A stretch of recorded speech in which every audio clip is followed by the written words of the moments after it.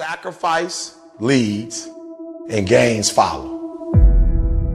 Don't look for any gains where there's been no sacrifice.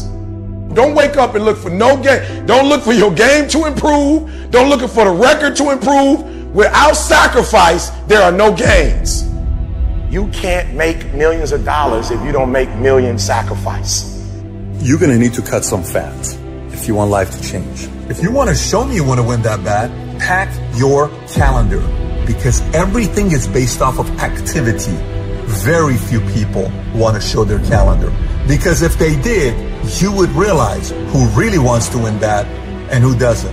It's mathematically impossible for you not to win at the highest level if your calendar is packed from day till night, every single day, the entire year, day after day after day after day after day, without you winning. Some of y'all so caught up on the game that you don't get it. It is in practicing. It is in eating right. It is in making good decisions that you look a certain way. It is how you practice. It is what you do that makes you look like you look. It is the process of the grind that shapes you and forms you. It's not the game. And that's why most of y'all get beat in the game or make mistakes in the game, because you think grinding is what happens when the sun comes out. You think grinding is what happens when the lights come on.